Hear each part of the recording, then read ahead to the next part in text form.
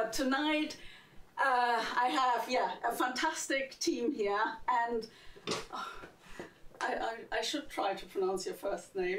Andri, he likes to be called Andri, but he has, just say it. Guđmundur. There we go.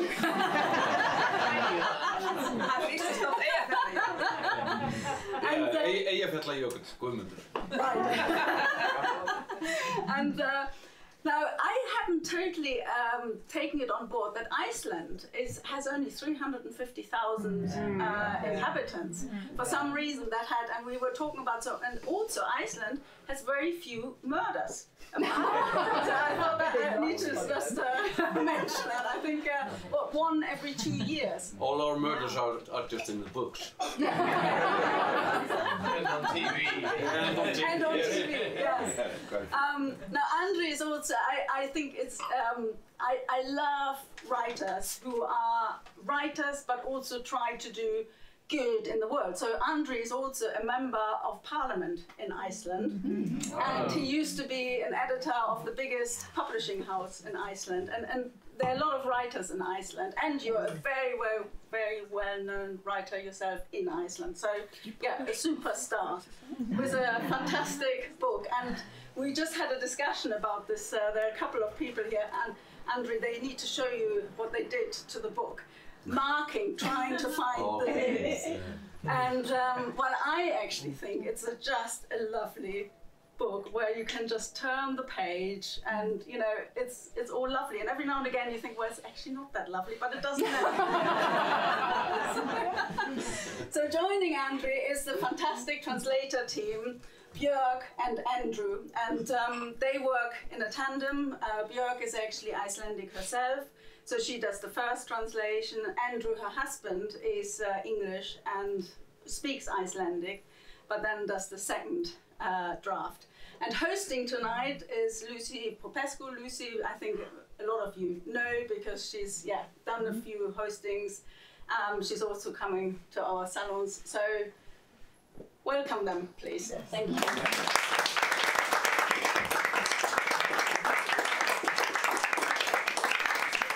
Thank you. Yes, like many of you, I'm a regular here, so I'm a little bit sad about Mikey's news. What am I going to do without those salons? But also, I know she's going to do a terrific job, and you know, we need to keep challenging ourselves, don't we? Need to keep moving on. But yeah, I'm a little sad. Anyway, on to this terrific book. Set in an Icelandic fishing village, Andri's mesmerising And the Wind Sees All contains a dazzling array of voices. It's a riveting exploration of Nordic hygge with a hint of something darker. Stories and gossip infiltrate daily life in the village. The hope, secrets and betrayals of various characters are revealed as they watch newcomer Kata sail by on her bicycle, dressed in a polka-dot dress on her way to conduct the local choir. How many of you have read the book? Ah, this is the beauty. An audience who know the book. We're going to start and conclude with a short reading, and first off it's going to be in Icelandic and then English, and then we'll reverse that at the end. We're going to have a conversation about the book and its translation, and there'll be a chance for you at the end to ask questions. So the whole event should last about an hour. Of course, if you're full of questions, then it may run over a little bit, but I know we all get a bit hungry at a certain point. So can we start with the readings, please? Do I start? Yes. Yeah, okay. Hún kemur af hafi. Hún kemur af hafi og fer inn eftir eyri. Þegar degi tekur að halla, sígur þokan hægt inn eftir firðinum eins og hún gerir ævinlega á sumrin, snuðrar kringum holtin, skimar bak við hóla, líður inn í þorpið þar sem hún sleikir húshorn og lyftir sér síðan nægilega til að ég geti horft inn glugga. Ég sé leyndarmálin. Ég sé fólkið elda og bauka, pissa, syngja, þegja og húka. Sumir gráta, sumir hlusta, sumir stara. Ég sé fólkið æpa í kodda, henda rusli og ónýtum minningum og ég lít ekki undan. Ég lít aldrei undan. More. The mist. It comes in off the sea and slides along the spit. Every summer's day it creeps up the fjord as evening approaches, noses around the slopes and foothills, and slips into the village, where it curls around the boats in the harbour and licks the corners of the houses, before lifting itself just enough for me to be able to peep through people's windows. I see the secrets. I see people cooking, peeing, pottering, or skulking about. Some weep, some listen, some stare. I see people silent or screaming into their pillows. I see people throwing out rubbish and useless memories, and I don't look away. I never look away. I see all. Thank you. I'd like to start with a quick question to the translation, to the translators, because I keep hearing this word hygge. I even heard it in Crouch End the other day. What does it mean? How do you translate hygge? Hygge. Yeah. Hygge. Actually, it's not Icelandic. Yes. No, it's not Danish. It's Danish. But you use it, yeah? No, we don't. No, not really. No. But I noticed the word was in there. So what was the feeling? It's interesting. I saw a thing recently in a paper somewhere. Yeah. Somebody was pointing out that to have hygge, you need to have snow and cold weather outside. Yes. And it's when it's horrible outside and cold and nasty and indoors, you create this Atmosphere. Hygge. Yeah. Yeah. this warm, cozy. Yeah, cozy. space. And there was, you did use the word cozy. So was it not hygge? There was a word cozy In there somewhere. Yeah. Yes. like check. But anyway, Mikey's probably marketing tools. But I was, because it's just a word I just keep hearing now. But anyway, now we know. Okay. Can I tell you about hygge? Yeah. A little bit. Yeah, it's a Danish word. It's special Danish. It's only the Danish have this word, and only the Danish could have created this word, and only the Danish understand this word. It really means a blend of coziness and you know, it's a way of life. Hygge, to tend to yourself, think about yourself, be nice to yourself and the ones nearest to you, and it's also what Andrew says. If it's terrible outside, you create something, a space inside. So if Denmark was a warm country, hygge would never happen. Okay, let's get on to the book. You've chosen a wonderful array of characters. What inspired you, and are some of these characters based on real people? You know, a small population and you all know each other or related to each other. Was it hard juggling so many lives, many of them interconnected? At one point, like some of you, I made a kind of like a family tree, but not a family tree, but I wrote all the names down and then made the connections just to make sure I knew exactly what was what. Yeah. So yeah, what inspired you? Are they based on real people, and was it hard juggling so many lives? Well, first I'd like to say thank you for having me. It's wonderful to be here, and I have to say that I have never, as a writer, been so close to my readers.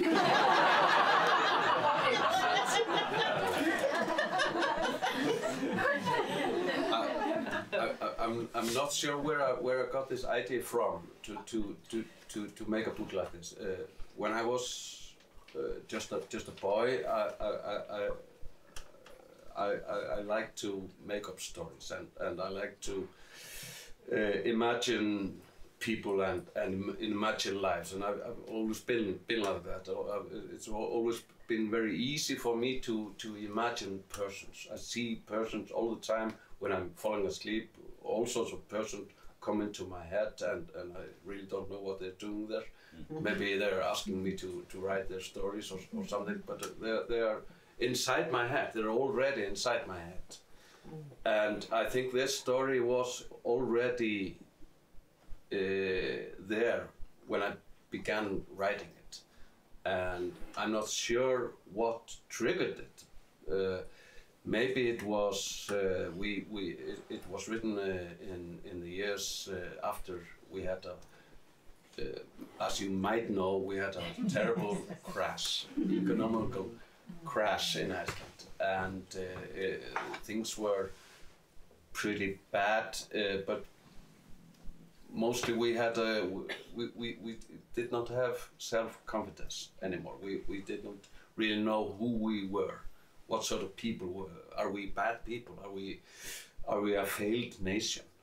That's what we thought. And I thought maybe I could try to pick up some, sticks and try to write something about that without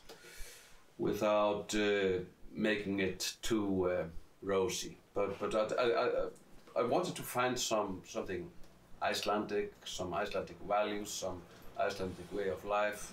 The Icelandic, the smell of Iceland, the salty smell from the sea that brings us everything that we live on. So it was something like that. Was it difficult? No, it was not. Juggling the different characters. No. That was fun, Okay, that they're was so the fun of it. detailed. Yeah. Some of them must be based on real people, surely.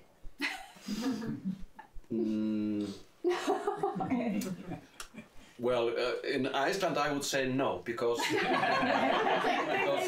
everyone knows the stories and everyone knows someone and everyone is related to someone and they might get offended. Sure. But I will tell you a secret now, and you won't tell anyone in Iceland.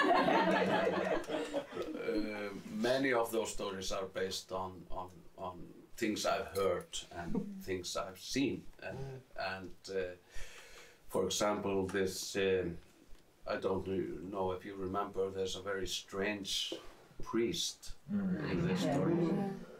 He's actually based on a priest that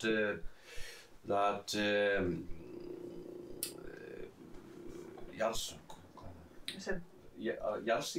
To bury? Yeah, he buried a cousin of mine, and he did it very badly. and he was in a small village in the country, and then I heard his story that he had this addiction that everybody in the village knew about. Of course, everybody in the village knows about everyone in the village and things like that. But mostly I made it up. Those people. And I think that came through as well. Whole books could be written about any one of these characters. Yes. So do they appear in any other stories already, or do you have any ideas in the pipeline for them appearing or making a starring role in another novel? Or? Yes, I might do that. But what I plan to do, what I plan to do after this book was to write another book that was. With 32 stories. This is 16 stories, and next I was going to do 32 stories and etc. and build a net, and in those 32 stories it was supposed to be connection with all the people in those stories, and but I never got around to that. The parliament and all that. and then also I wrote another book. Another book came into my head. I had to write that before this one. Maybe I'll write it again. But yes, I might do that. Yeah. And a translation question. Given these array of characters, array of voices, how hard was it to kind of translate the different nuances in speech, or to differentiate between them? How did you manage to do that, do you think? Because again, for us it's seamless, but for you there must have been some, well, I thought it was seamless, but for you there must have been some consideration. Well, it was so beautifully written that that always helps. If a book is badly written, then it's really difficult to translate. Well-written books are much easier to translate. Yes, I mean, the characters came out in the Icelandic. The characters came out as very distinct people, so that it was, I suppose, not too hard to visualize the characters and make them. Also, don't forget that I'm a trained actor. So I can get into the head of a character and know how they speak. Okay, and Andre is a translator himself. So, how much did you refer to him, or did he let you get on with it, or did he want to be part of it, or how did that work? And also, how do you both work? Because you have learnt Icelandic. Yes. You're a native Icelandic speaker. You've learnt it. Yeah. So, how did this all work, the three of you, I suppose? So first of all, we just translated it and then presented it, didn't we? Yeah. Oh, okay. So That's that. Yes. But yes, well, when we translate together, I do the initial translation. I do it as well as I can, but come on, I'm not a native English speaker, so there will be ways that I say things that are not particularly English. Yeah. So, which means that when we work in different rooms in the house, communicating with the telephone. Yeah. Yeah. Different floors. Different floors, yeah. And yes, as Björk says, she starts it off, and I follow along, kind of a day behind, working on what she did the day before, and we'll occasionally phone each other and say, "When you put this, you know, are you sure that's what's meant?" And we have a bit of an argue about that. Or say, I can't think of that word, and you say, "Oh, don't bother me now, I'm doing something else. Just write something." That's right. Yes. Sometimes that's like Yes.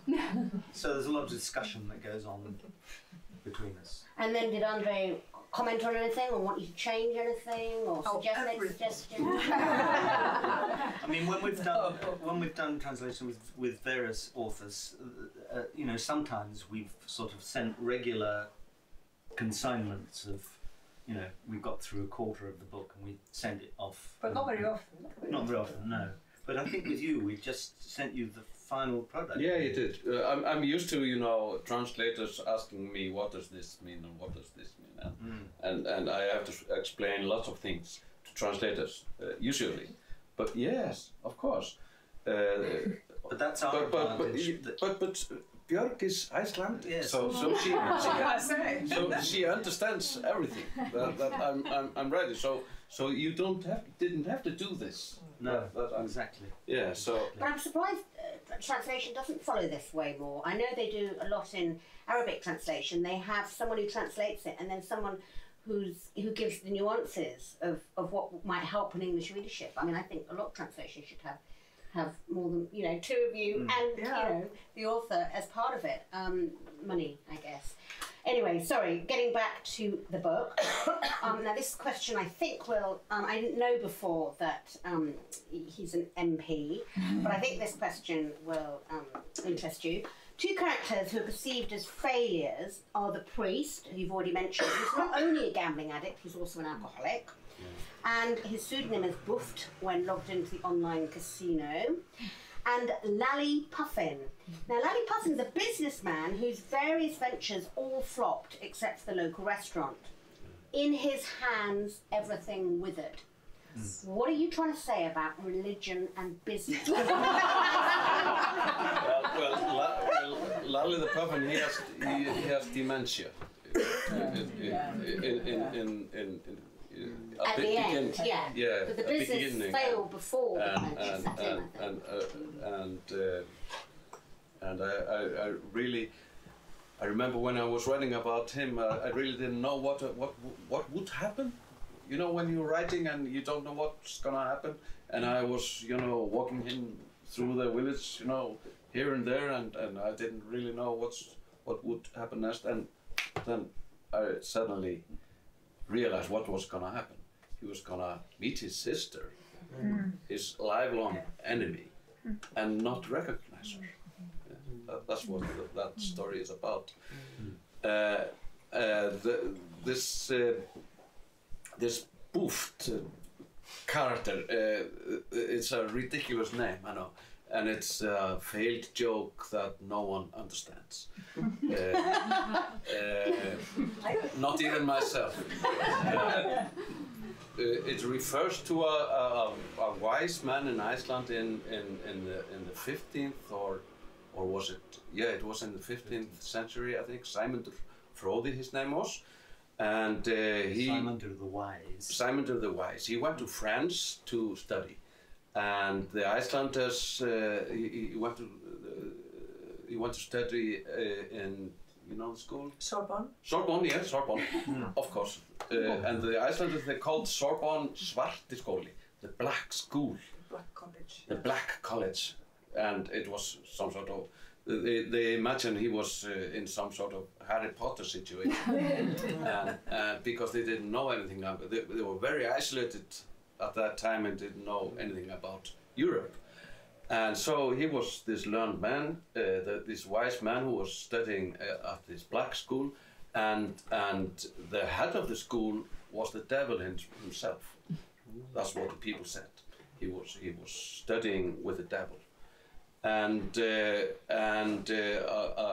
another Icelandic man came to Paris, and he met him there. And Sæmundur had forgotten his name, and he thought his own name. His own name, yes. Yeah. He thought his name was Buft. So that's my joke. But what are you saying about religion and business? Because you are. Come on, yeah. You must represent something. Yes, of course. Those are the figures of authority in the book.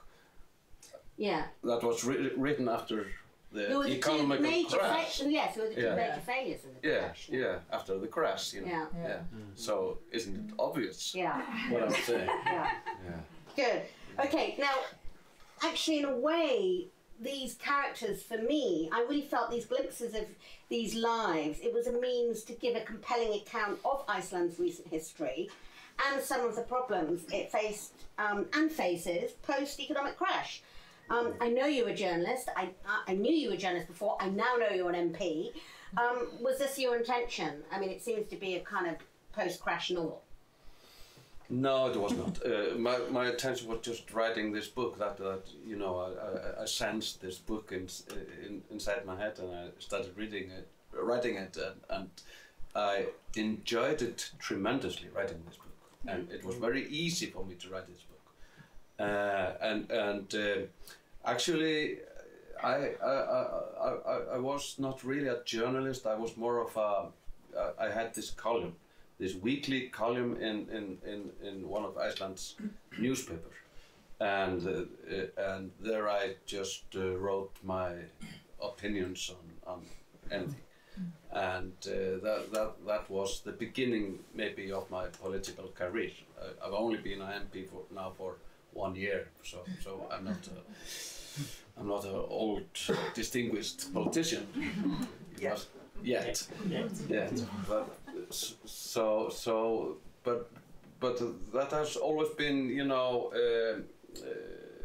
the writer of novels and the poet is one person, and the column writer is another person, and now the politician is the third person. The guitar player is the fourth person. Actually, as Meike was saying, we are 350,000 people. I think we are 320,000 without the police people. And we are very few people over there. But our society is, in a way, we pretend that we are a society of millions.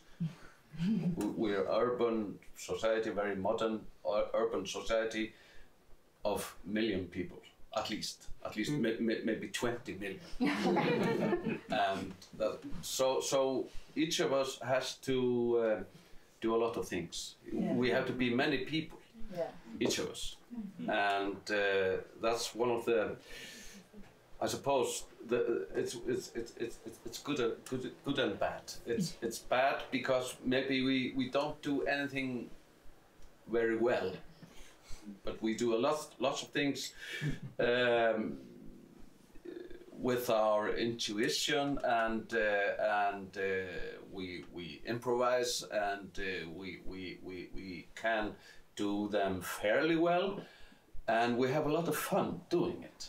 So it's really great, for each individual in Iceland to have this space, have all this space, because I think space for every individual and for nations and for people in general is a very precious thing. Good, thank you. And again, we're going to build on that idea of Iceland and what's so, remarkable about the country. And as far as I know, the Icelandic language is very, very old. And so, can you talk a little bit more about that and the connection with the past, the fact that it's a very old language? And I'd like to know, how easy was it to learn, Andrew? And just talk about that connection with the past. And then I understand, so some of the modern words have come out, but that it's rooted in a very centuries old language. I guess I benefited. The Icelandic is because, as you say, it's an old language, and because Iceland was isolated for centuries, and literature was their main art form, the language hasn't developed the way its neighbouring languages have. It is a very, what's the word, for a language where all the nouns and adjectives decline and all the verbs conjugate, and you have to make the adjectives agree in case and gender with the nouns and so on. I'm very fond of saying that my wife declines. She has an accusative case. But I'd done classics at school up to A level, and so the concept of declining nouns and adjectives and conjugating verbs and making adjectives agree with nouns and things was not new to me. I got all that kind of superstructure in my head, and it was simply a question of finding the new vocabulary to slot into that. But if you're coming from just an English speaker to learn it, it's probably quite complex. But I found it fascinating because the vocabulary was full of words that had an archaic or a regional sense to them. Words like kirk. And so on. and that connection here over in Scotland. Yes. Moose. Moose. Was it that connection to Scotland with kirk? It's the same word, church. But you'll find quite a few Scottish words and Icelandic. Yes. Yes. The same. And Yorkshire is full of it. Oh. Viking. Yes. Yeah. Icelandic is really not far removed from Old Norse. The way we speak it. Actually, his name is Andrew and my name is Andri. That's not a coincidence. It's because there are many similarities between English and Icelandic. We have lots of words, Yes. So it's very easy for us, to adapt English words into Icelandic, into modern Icelandic, and we do that a lot nowadays. But having said that, there was this committee whose job it was to invent new Icelandic words for television and computer. We have Icelandic words for computer. That's tölva. It's complicated. and telephone, it's sími. It's thread. Yeah, it's a very old word. And the beauty in this is that when you make a new word about a new thing, a new phenomenon in your life, you have to understand it. You have to understand how it works, and the Icelanders, they do that with the language. They use the language to understand the modern phenomena.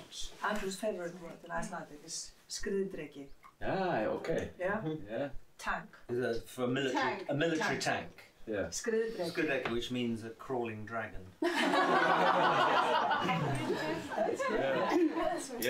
It sounds like an Indian name. How many of you have been to Iceland? Few. wow. It is an unforgettable landscape, and you've touched upon it. But what role did landscape play in the book? Enormous, I suppose.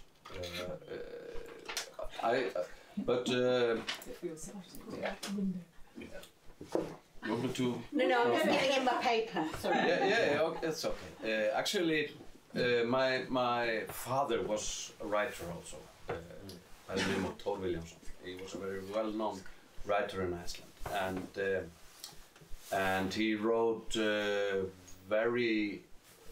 He was a very modernistic writer. He wrote, books a little bit like the French, the new novel in French in the 60s and the 70s. And he wrote very long descriptions of nature, very specific and very long, maybe for 5 or 10 pages, just nature descriptions. And I got a bit tired of it. I remember that, and I'm really not very much into that myself. So I don't write very much about the nature, but it of course affects everything I write, and it of course affects how I feel every day, and affects and it has made me. The Icelandic nature has made us all, the Icelanders, how we are, in a way. And was the great poet that appears briefly in the novel, was that a homage to your father? Yes, it was. Yeah, that's very I really just made that connection, because you so beautifully. Yeah. And but then the son is in the novel, out on the cliff tops trying to create, or not the cliff tops, he's out in the wild trying to create. Yeah, he's trying to. And is he you then? No. No, it's more complicated than that. Yeah. Now, but excuse me, you were talking about the language. Yes. Yeah, I'd like to tell you a little bit about that, because you were referring to Old Norse. Old Norse is basically Icelandic. It's the Icelandic language. The Icelandic language is the original Nordic language. We preserved it in Iceland. At one time, this language, this Nordic language, was they used it all over Scandinavia, and also here in England, the Vikings. This was the language of the Vikings, and we preserved it in Iceland, and that was just because we were so isolated from other European nations. The Danish and the Swedes, especially, they were so close to the Germans, and their language got so affected by the German. So that's the reason why their language is a little bit different than ours. So they have always held the Icelanders in a way in high esteem for doing that, for preserving this language, and the Danish and the Swedes, they have and the Norwegians, they've looked at Iceland as Icelanders a little bit like the noble savages of, of the Nordic. So can they understand it? They don't understand it. No. It's separated. Yeah, so much. yeah. It would be like if Chaucer came in the room and started Okay. talking to you. You might pick up the odd word, Yeah. but Yeah. it Be a would bit be... lost. Yeah, but I, if Chaucer had been an Icelander Yeah. and had been writing in Icelandic, I can easily read it, Yeah. Yeah. but I would not understand Sure. a person from that Yeah. time. Yeah. Music, obviously a central theme in the novel, and some of your characters bond through music. But what is its significance, and is there a connection with the oral telling tradition in Iceland? I mean, it's just a question coming out of the blue, but anyway, just talk about the importance briefly of music in your novel. Yes. This is really two questions, but maybe not. I think it all began with music. It all began with I heard a sound in my head, some sort of music in my head, and it was in waltz time. The Icelandic name of the book is Valeyrar Valsin, the Valley Waltz, and I heard this waltz in my head, and it turned into this book. When I write, I always use music. I always listen to music. Okay. Yeah, and it's very important for me. I listen to music every day, and I wouldn't be able to create anything without music. The oral tradition, that's another story. We have this great tradition in Iceland that maybe it's with the phones and the iPads, and things like that. It might be disappearing. I don't know. But we have this great tradition that we sit in the kitchen. The kitchen is in all Icelandic homes. It's the main place. And there we sit in the kitchen and we tell stories the whole night, and we tell stories of our ancestors and maybe people we heard of known people. We tell stories about ourselves, and most of those stories are fiction. So we are all poets in that way, and. But are you bonding like you bond through music? I mean, is there that connection? Yeah. Because they are storytelling, but there's also this theme of music is running throughout the whole novel. And the solace of music, I suppose. Yeah. That's. And just true. as you mentioned the title, I do have a question for Maike, who I believe Peirenepress changed the title. So can you give us the reason for that? And this. I blame it on the time. Germans actually this time, because the German. So I read this book in German first, and the title in German. In den Wind geflüstert. In den Wind geflüstert, to be whispered into the wind. I mean, the Germans can deal with passives, like the English can't. So that's basically where this idea. I really love the title in German, but we realized quickly we can't really do this in English. So I think the three of us were playing around with the wind, and then you came up with a few suggestions, and that's I think the walls, the Valerian walls. So it's about the region, or this refers to the region, Yeah, the Valerie waltz. Yeah, that refers to the and I just thought it's harder for an English readership. well, it doesn't conjure up anything. Well, For the English, love although it I mean, would for Icelandic, because it's the idea of the north-south divide is very strong as well. Yeah, we also have this strange tradition in Iceland in some ways. We have the síldar, the walls of the haddock, the walls of the herring, the walls of this place and the walls of that place, and it referred to that. So I think that Icelanders they hear something when they see this title. Is this wrong? No, I'm just thinking. I suddenly thought maybe we should have called it the village walls. Yes. No, No. this is a wonderful title. Yeah. Okay, question for all of you. Do good Icelandic tales always need a ghost? Oh yes. I don't know. Do they? But you're Icelandic, you grew up with tales. Yes. I mean, obviously I've only read it, what I can get in English translation, but ghosts and trolls and that sort of figure. The landscape with those kind of craggy lava outcrops, kind of, they demand that you imagine strange trolls and creatures lurking there in the dim winter light, you know.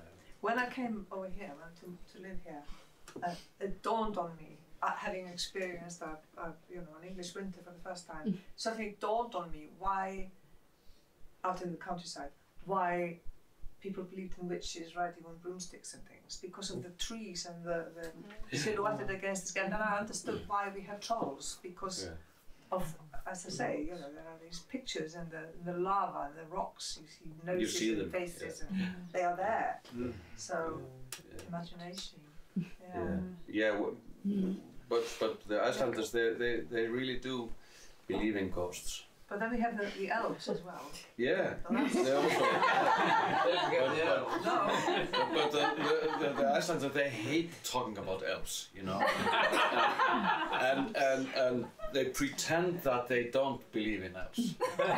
No, we're all grown up here. We don't believe in elves. But when they're in their kitchen, only with their families, they start telling stories of elves and ghosts and things like that. Well, even now, I mean, really. Even now, Okay. And especially ghosts. We have all our ancestors with us.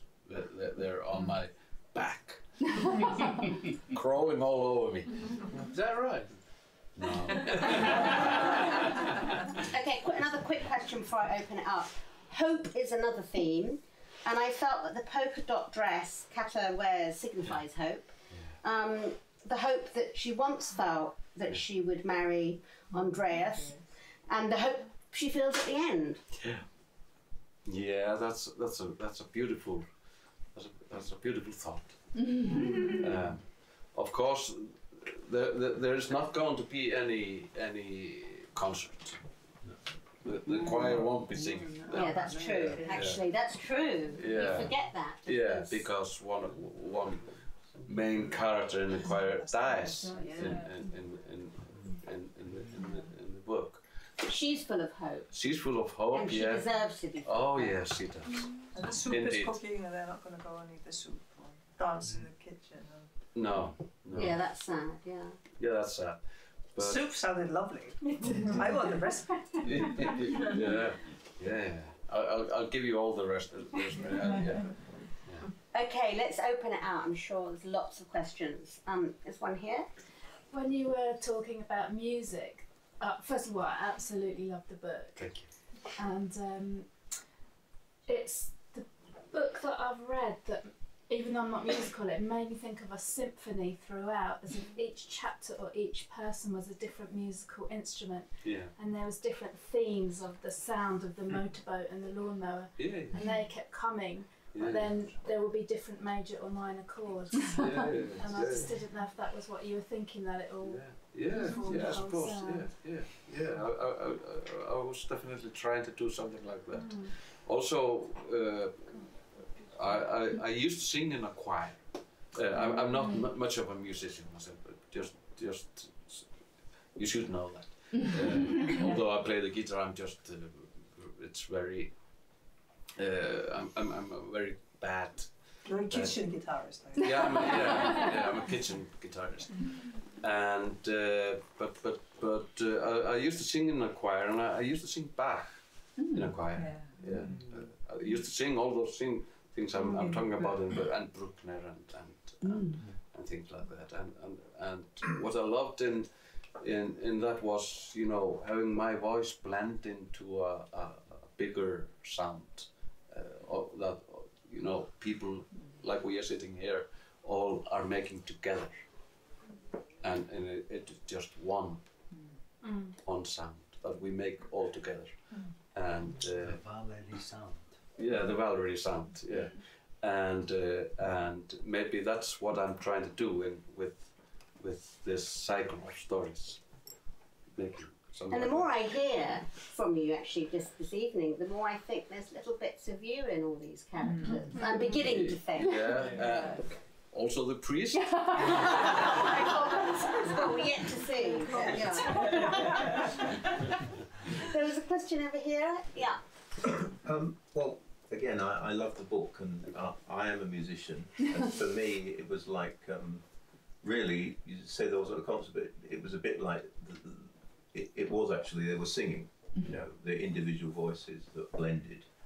But the interesting thing is that when we sat down next to each other, and we both almost simultaneously said, this book reminds me of Under Milkwood. Yes. And I have to say, you know, it makes me wonder whether you know that book, because that's a book that sort of demands to be, you know, read aloud. Yes. And I think your book would be such fun to, you know, have to get some wine and sort of meet with friends and actually take on different characters and speak the parts. And then the music and the thing that this other person was saying about the repetition, you know, the rhythms and the themes. I love the way you keep saying the same thing within you know, you keep repeating phrases that come back and back, you know. And I have to say, I thought it was so good. It's a bit of a cliche. You read reviews and people say, I just wanted to read it all over again. But actually I did. I just wanted to go back to the beginning. Thank you very much. And start all over again. Well, you need to read it again. I read it 3 times. Beautiful. Thank you very much. Thank you very much. It's humbling for me to that you mention Dylan Thomas. Of course, I love Dylan Thomas and all his work. I've got a question about the past and the future. So this is a factual question in a way. So obviously Iceland's, in terms of people, a relatively new country, because you know it was only populated about 900 AD. You know, you've got some predecessors overall.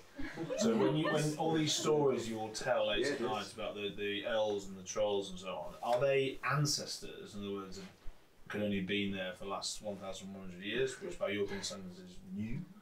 Or are they predecessors that were there before you all turned up speaking? That's question one. But in the future is, to me, despite the economic crisis you had, which, and the problems of addiction in the story, and I think there's 3 or 4 losers actually, it did seem you were vaguely more positive than negative about your country's future, it seemed to me, and you were affirming, despite the death and everything else and the senility.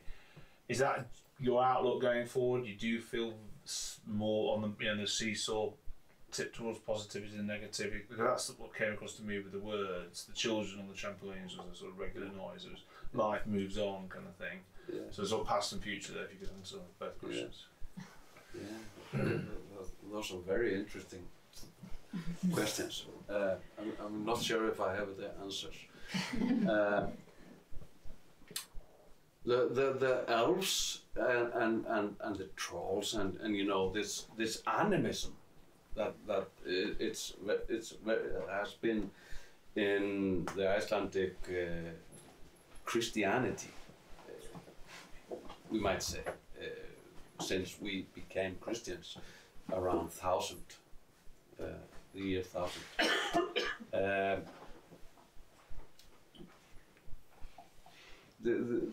This is more of an animism that maybe it's not the spirit of the ancestors, it's the spirit of the nature itself. The nature itself is alive, and it's not only alive. The Icelandic nature, we tend to experience it as a person, as we have this living thing.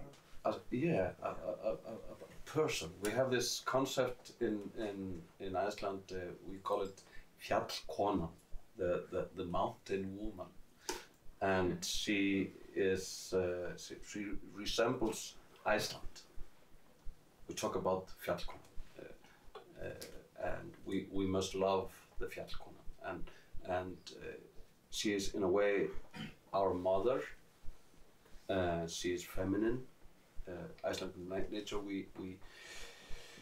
we tend to look at it as feminine, and it can be hostile, can be very hostile. It can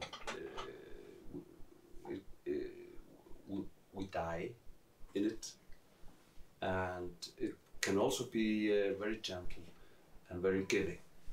It gives us everything also, but it's unpredictable always.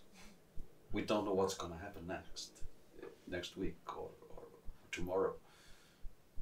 Just these days, our biggest volcano, called Kata, is maybe moving. We see some. It might be erupting in a few days, and no one knows what happens when it erupts. It's enormous. It can be enormous. So we live in this hostile, gentle, loving, hating nature, and it defines us very much, how we are and who we are. Even though we mustn't forget, we are not hobbits.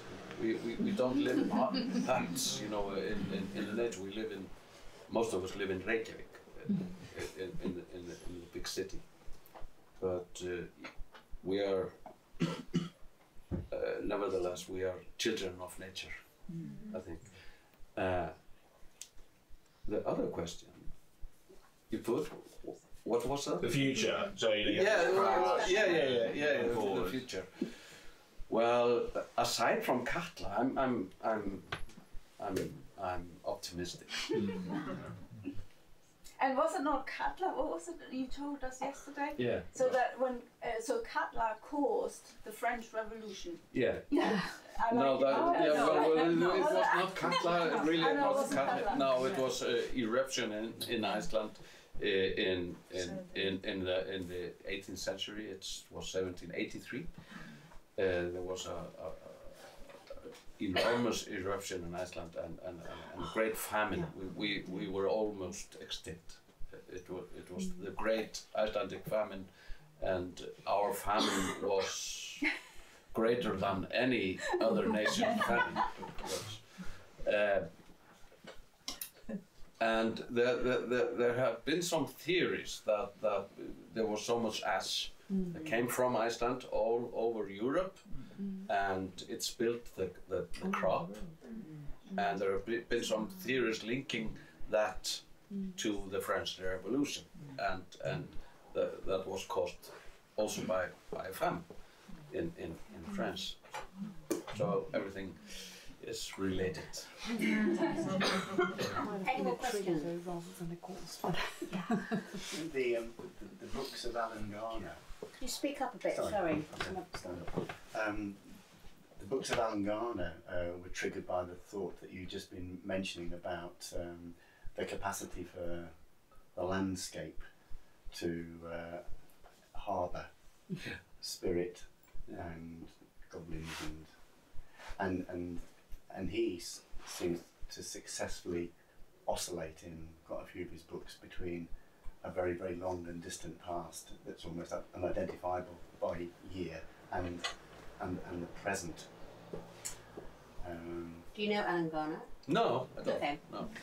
Sorry. You might it's interesting because he is probably best known in the UK as a children's author. Yeah. But in fact, many of his books are for very adult children. Yeah.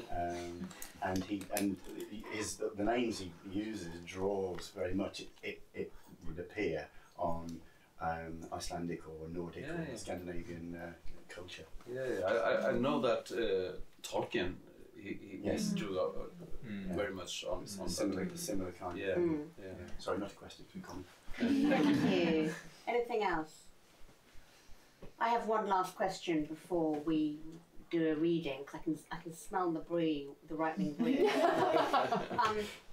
Why should we, and this is for all of you, why should we read Icelandic fiction? Obviously in translation, but why should we read it? Because it's fantastic.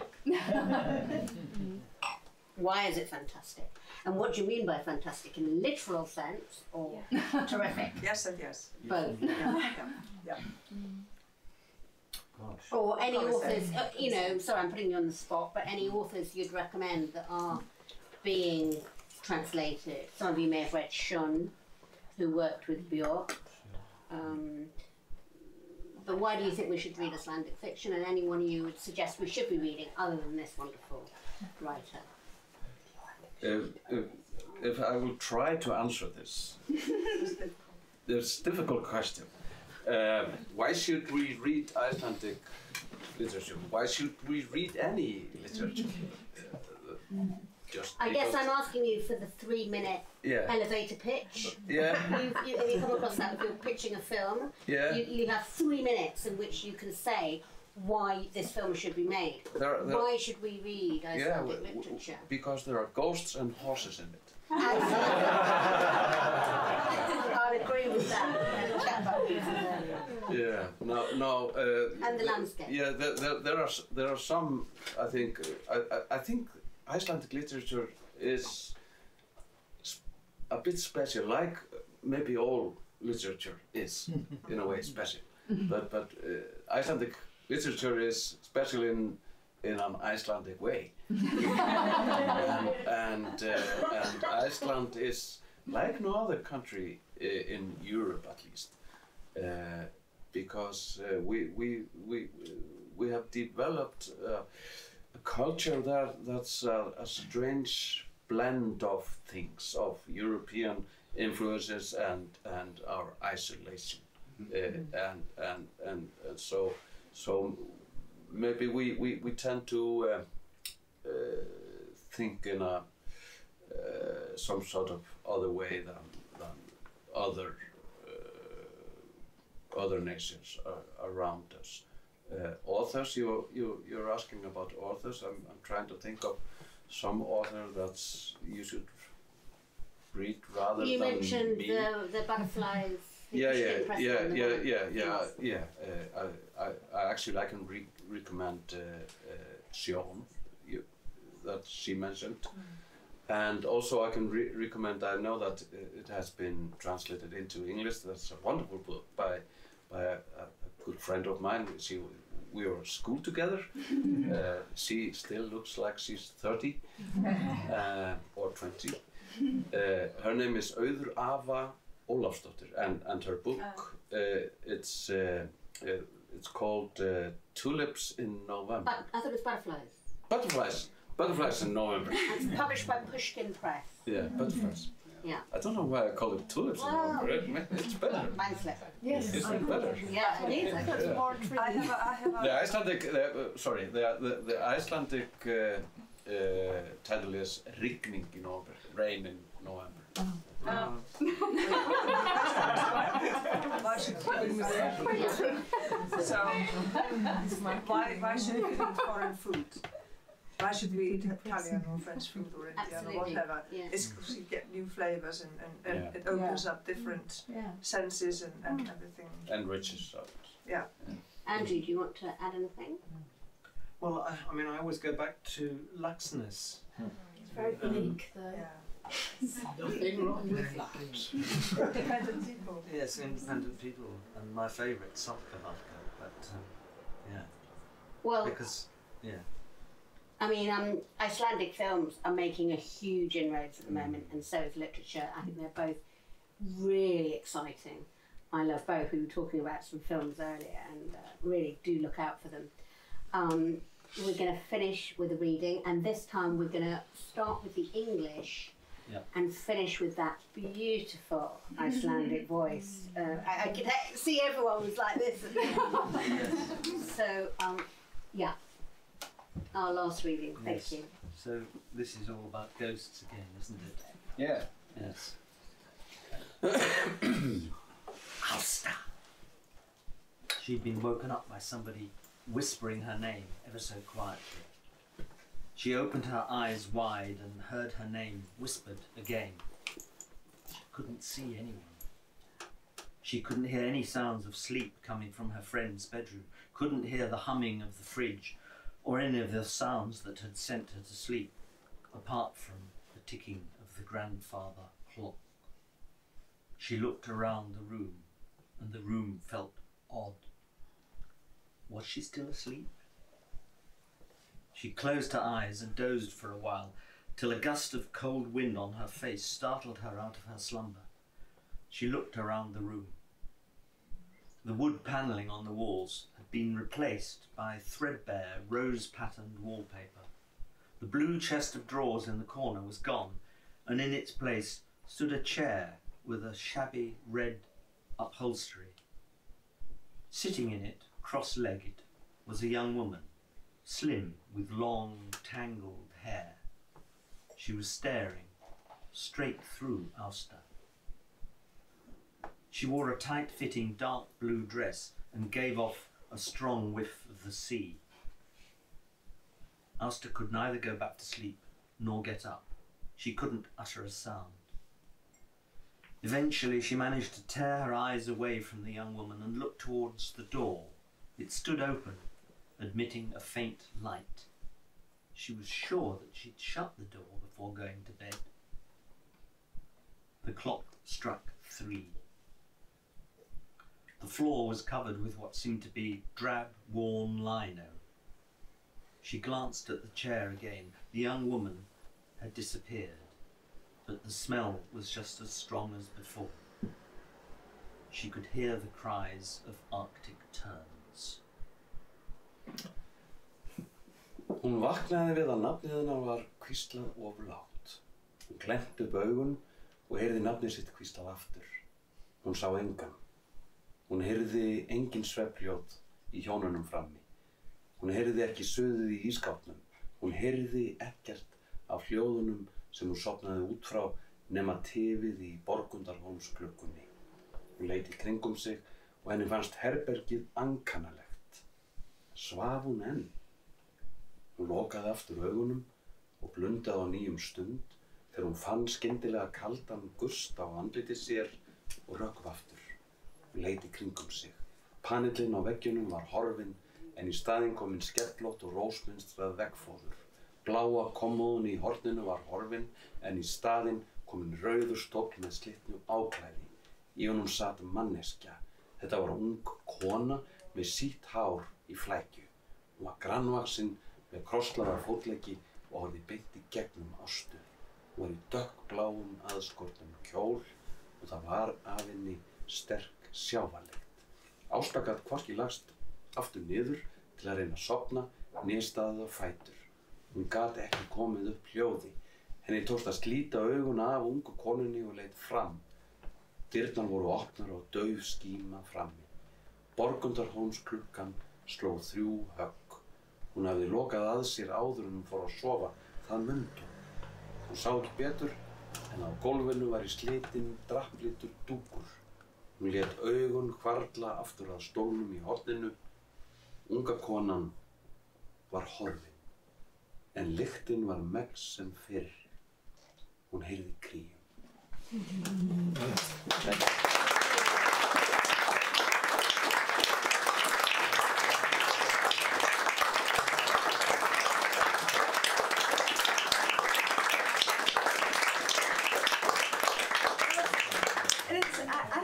I'm going to vote Icelandic, the most beautiful language.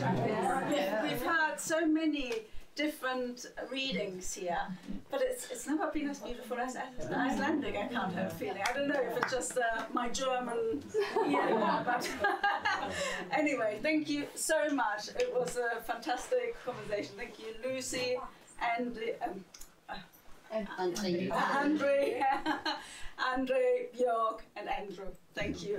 Thank you. And